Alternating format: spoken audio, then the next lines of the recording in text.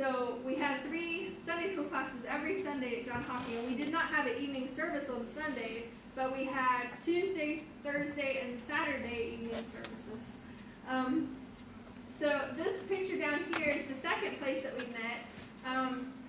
We needed to give up the first house because the people who owned it had family coming and didn't have any place else for them to stay, so we had to give up the first house. But another family who lived 2 doors down invited us to use their living room until we could find someplace else. Well, this is given some discipleship classes. But when we didn't find any place else, but after the winter vacation was over, which is in July, the same family who was letting us use their living room said, my cousin is moving out of this other house that we have, which was about 15 by 15, so it was a larger area. They said they're moving out because they're going back to where they're from. If you want to use that house, you can use it as long as you want for the church, and it can be where the church is. And so that is where we meet now, and this is my partner, Luz. You can see she's very pale, which makes me happy, and it makes her happy too, because they all want to be very pale. But this family over here on the right is the family that is letting us use that building. And they came in, they said, you can use this building as long as you want. So we started having services there, and the next week when we went in for services, Paula had put fabric on the walls. He had brought in benches, and all the extra chairs in their house had put in there. They put 2 tables in there and had it all set up for church for us. And we came in and we were like, wow, this is really good. This actually looks like a church. So they are actually serving kind of as lay pastors there. They had been involved in a church of the Nazarene in Trujillo, which is on the coast where there are lots of Nazarene churches. And they moved to Pucallpa because he is from the jungle. And so they moved back to where he was from. But in John Hocking, there were no churches, and they couldn't go anywhere. And so they were really excited when they saw the Nazarene symbol. And they were like, this is our church, you know. And so they have been very helpful and are actually acting as lay pastors there in that church. Some of the other families, this is another Luz and her 3 kids. And this is Josue. Josue attends the John Hocking Church, but he actually lives across the street in La Paz. And so he has electricity in his house, which is important for this story. Josue has been involved with, since we had the Bible school, he came to the Bible school and he has come to the services. Josue one day was sitting in his house watching TV. So that's important because he has electricity across the street. There is no electricity in John Hocking. So he was sitting there watching TV, and he smelled something hot, and he thought it was the DVD player or the television. So he went over and checked, and it wasn't that. So he sat back down. But he was sitting there for a minute, and he smelled it again. And so he went in the other room and saw that his sister had left the iron plugged in when she ironed her clothes for school. The younger kids go to school in the morning, and the older kids go to school in the afternoon. So he had gone in the morning, and his sister, when she got her clothes ready for the afternoon, had forgotten to unplug the iron. So he went over, and the electricity is an extension cord with 3 places to plug in things at the end of it.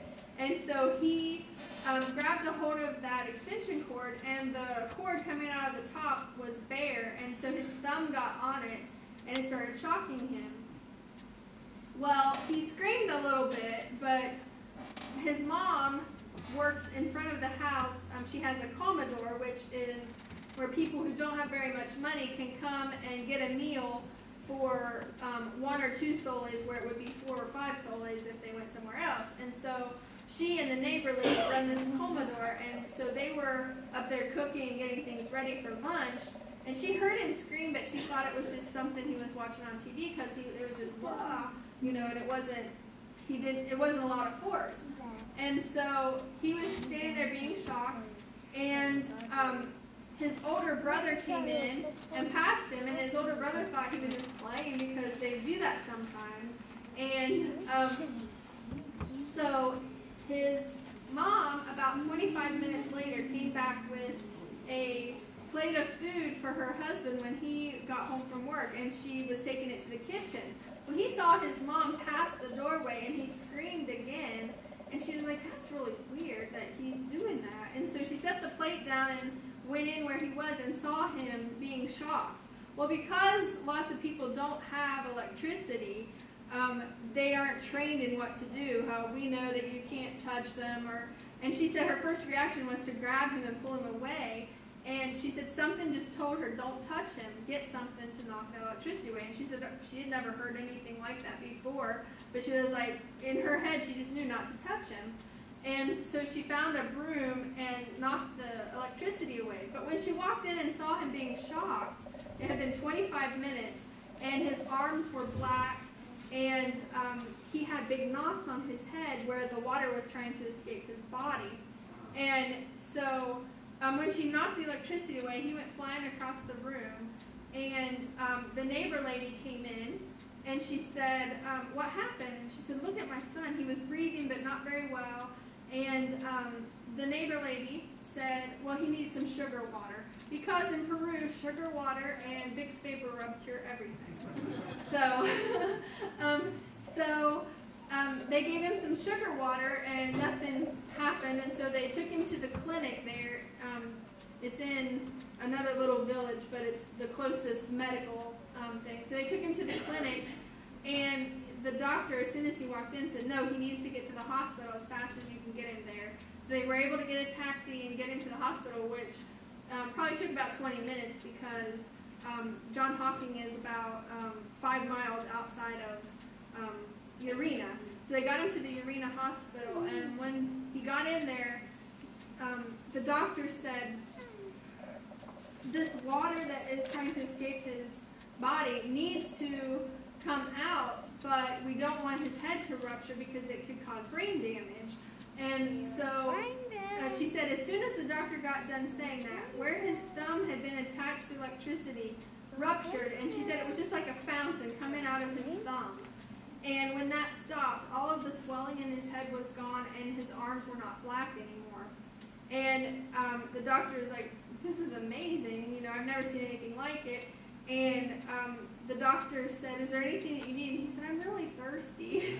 So they gave him some water, but the doctor said that he had a little bit of an irregular heartbeat, which was to be expected, but that he needed to go home and rest and not go to school the next day, and the day after that to come back and let him check his heart. And so when he went back to the doctor in a couple days, his heart was perfectly fine. But after the fountain came out of his thumb, the doctor took him out in the waiting room and said to the people who were waiting, do you see this little boy? He's a miracle. He has been shocked for 25 minutes. Some people are shocked for seconds and die, and he has been shocked for 25 minutes, and he's living. And I didn't tell you, electricity in Peru is 220. So, so even stronger.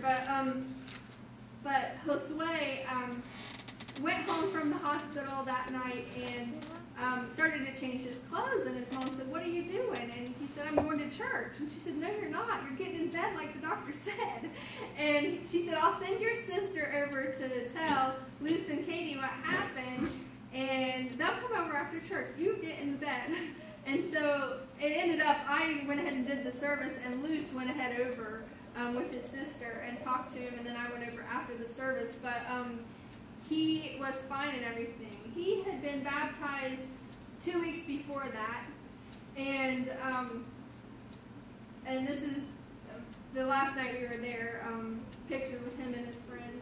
But he, the next week when he did come back to church, at the end of the service, because we have announcements and offering at the end of the service, so at the end of the service, Lou said, does anybody want to give a testimony or anything? And he said, yeah, I want to say something. So he got up. He was 11 years old. He got up and he said, I want to thank the Lord that it was me that got shocked, because my brother and my sister didn't get shocked, and my mom didn't get shocked, my dad didn't get shocked, my little sister didn't come in and grab a hold of me, and I'm glad it was me, because I'm ready to go to heaven and they're not ready to go.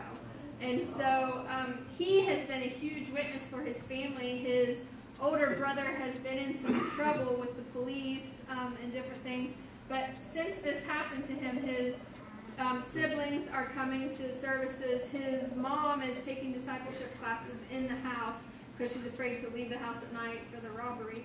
But he has been a huge witness on his family. So that's our miracle in John Hawking.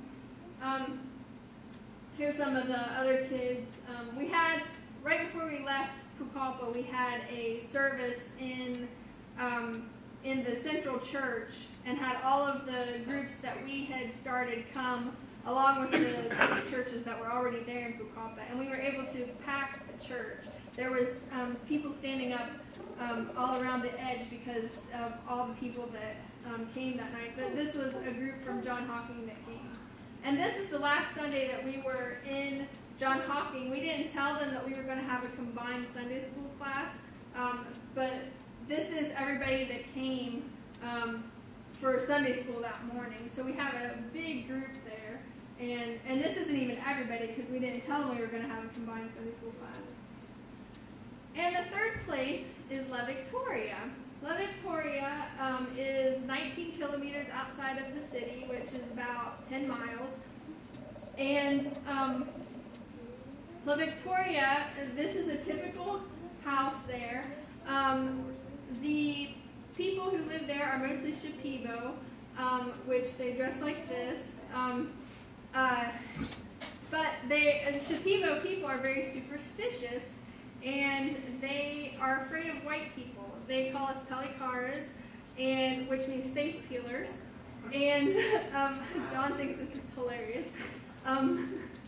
They call us face peelers, and they actually, because we tried to start every place with Sunday school to get the kids involved, and then the adults would come. So in La Victoria, we couldn't understand. We announced Sunday school and everything, and nobody was coming. And we couldn't understand why. Well, then one of the ladies, Lucila said, well, it's because they think you're pelicaras, which she is Shipibo as well. But her family had a natural healing business and resort where people from other countries would come for herbal medicines and stuff. And so she was used to being with other people from other countries, and so she wasn't afraid. And everybody was telling her, you need to not send your kids over there for Sunday school, because those are pelicaras and they'll steal your kids. They thought that we would steal the kids and steal their organs and fat and send it to the United States, and then peel the faces off of the children so nobody would recognize the children. I said, people, first of all, there's 2 things. When I see blood, I pass out, so I'm not peeling anybody's face off. And secondly, in the United States, we pay to get rid of fat, so nobody wants your fat. So by the end, we were having about 12 to 15 people coming to